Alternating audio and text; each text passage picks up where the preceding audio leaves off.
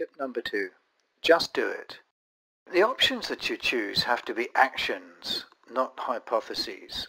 Only an action can move the scenario forward, although these actions will be based upon your hypotheses. So you will have reasons for your choices, and you will actually come up with reasons why the particular options are being taken. But the only thing that actually matters in the scenario moving forward is what action you actually take. To look at some examples, if a structural support in a bridge is failing, then the options are the actions taken to remedy it, not the reasons why you actually thought the bridge was collapsing. If a patient has a viral infection, the options are the actions taken and not the possible diagnosis or which particular virus.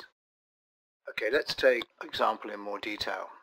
This would be somebody working in an area where there's actually a telephone switchboard. You're trying to finish a presentation, you've 5 minutes left, you work in customer service, there's no one else around, and the phone rings. It may be an important customer, but the time is almost up. It's a rule that whoever is around answers the phone. What do? Answer the call is option 1 and abide by the rules. Option 2 is ignore the phone call and get your presentation done. In each case, you have to think through the processes that go through your mind as to why you should do each of those options, but then at the end you have to actually take an option.